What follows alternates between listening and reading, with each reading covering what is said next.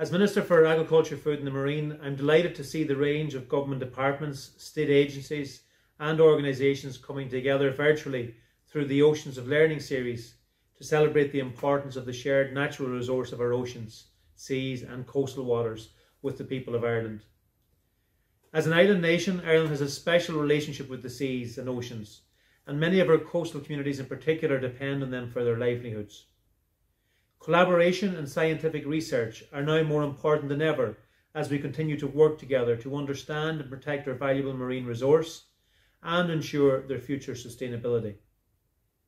This past year has been a difficult one with unprecedented challenges facing everyone, not least the maritime community. As we now work to meet and recover from those challenges, we must be resilient, innovative and creative when it comes to reinvigorating our blue economy.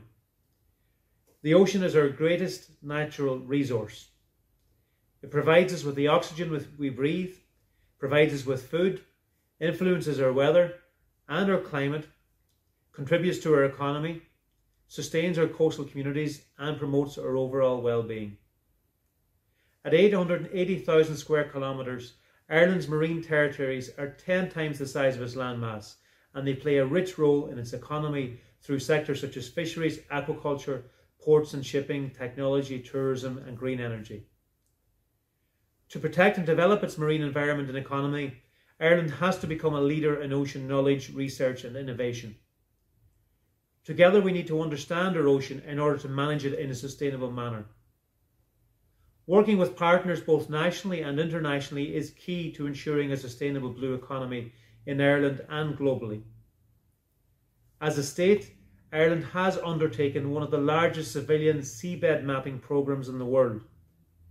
The ambition is to have Ireland's entire seabed fully mapped by 2026. Once the full territory of Ireland's seabed has been mapped, we can then fully understand and sustainably manage the complex resources that are there.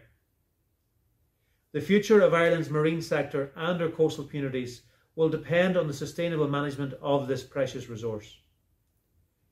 Ireland's initial integrated marine plan, Harnessing Our Ocean Wealth, which developed a cross-government approach in partnership with industry, has significantly increased the focus on the value of our marine economy. Under the new programme for government, we will develop a new sustainable successor plan to maintain momentum in terms of economic development, while simultaneously protecting our marine resources. Ireland's seafood economy was valued at €1.1 billion in 2020, highlighting the significant role of Ireland's seafood resources in our ocean economy. As Minister with responsibility for fisheries, I am acutely aware of the significant challenges facing our seafood sector as a result of Brexit, and I am committed to supporting our seafood sector and the coastal communities that depend on it. I am confident that working together with our fishing sector, we can find solutions that will support and develop our seafood sector and coastal communities in the years ahead.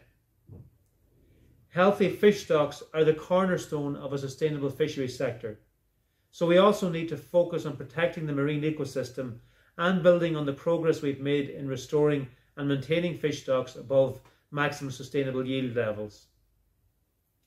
Seafood is an integral part of our ocean economy, and we will continue to work to make progress on current challenges to secure a sustainable future for the fishing sector and the coastal communities which depend on it. We will also work to develop the aquaculture sector in a sustainable way. Ireland's first national strategic plan for sustainable aquaculture development was published by my department in 2015 and identified 24 areas of actions to progress the sustainable development of the sector. In line with the new EU strategic guidelines for a more sustainable and competitive EU aquaculture for the period 2021 to 2030, published by the Commission in the 12th of May past, my department is preparing a new national strategic plan, which I expect to publish later this year. Our programme for government also sets out a number of marine-related goals linked to biodiversity, climate and bioresources, as well as integrated policy and planning. We have an obvious geographical advantage as we are on the western fringe of the EU. Other advantages include the country's significant capacities in cutting-edge digital technologies, across both the private and public sectors.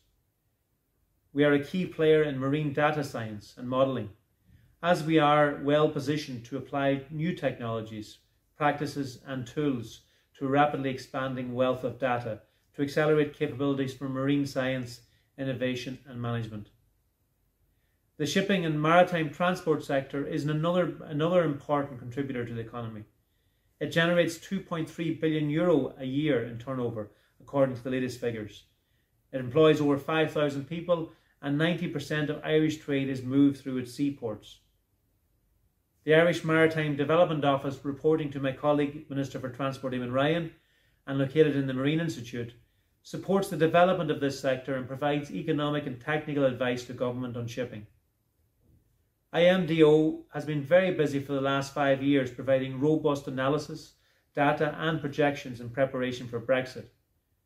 Over the last 12 months or so, 24 new routes have been established between Ireland and continental Europe. Climate change is now a major focus, and in the marine sector we can play our part in dealing with impacts of climate change, including warming seas, acidification, loss of biodiversity, weather and storm surges. The government recognises the enormous potential that the ocean has to offer in tackling climate change and the need for further scientific research to understand and develop this potential.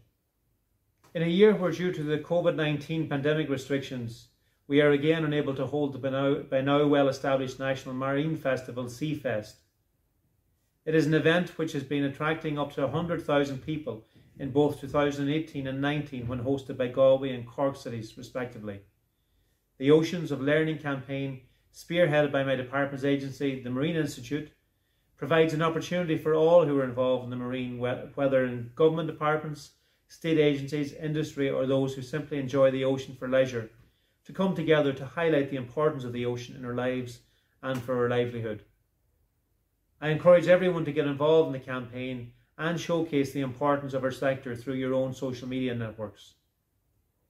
Last year's initial Oceans of Learning campaign reached a global audience of over 5 million people online, and we look forward to a significant increase in that figure this year.